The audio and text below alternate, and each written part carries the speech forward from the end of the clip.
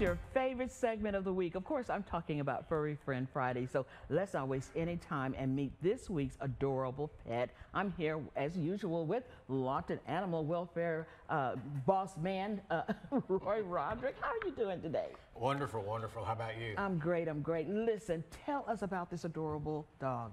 A very adorable Springer Spaniel. We were told she's about a year old, female, and really a calm-natured dog.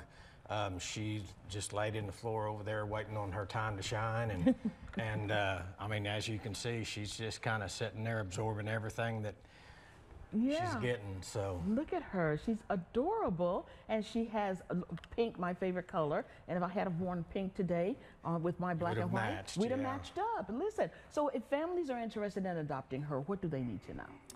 She's ready to go. She'll have all of the age-appropriate vaccinations. She'll be vaccinated for rabies.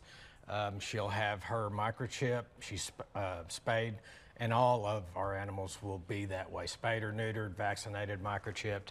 And come down, it's $20. We are partnering with the Bissell Pet Foundation this next 2 weeks from up till the 17th. And all the adoption fees are $20, and except for the underage, the ones that haven't had their rabies vaccination, there'll be a $17.25 refundable deposit that you would get back once that animal was vaccinated. But now, is she going to get much bigger than that? No, she should be pretty well full grown.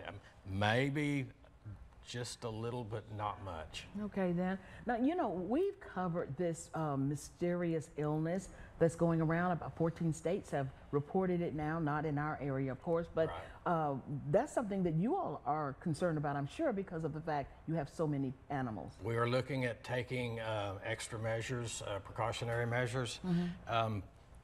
What the public can do, what the citizen can do with an animal is make sure they're up to date on their vaccinations, make sure that they, just like us, I mean, if you go to Walmart, you know, be careful.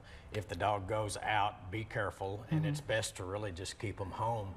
But make sure they're up to date on the vaccinations. If they do start showing symptoms, a cough, a runny nose, something like that, get them to the vet as soon as possible so that they can hopefully determine what might be wrong with the animal and get it taken care of. So I'm sure you're on the lookout, but should it show up in Oklahoma, you'll be sending out notices.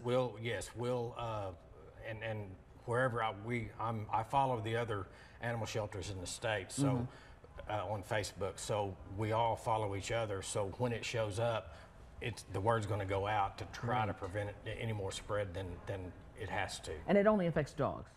Right, it only affects dogs. All right. Now tell us about Santa Paws and the time we have left. Santa Paws, we have about a dozen names left on the tree.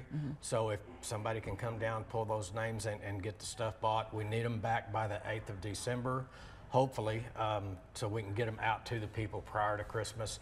But yeah, it's an angel tree for the lower income animals that live in our town. It's really a good thing. And quick, empty the shelters. $20 adoptions till the 17th, partnership with the Bissell Pet Foundation, and they are a lot of wonderful animals down there now, dogs and cats. Oh, okay. Well, dogs, thank you very much. Thanks so much for being here. Thank you for having us. Alex, it's yours.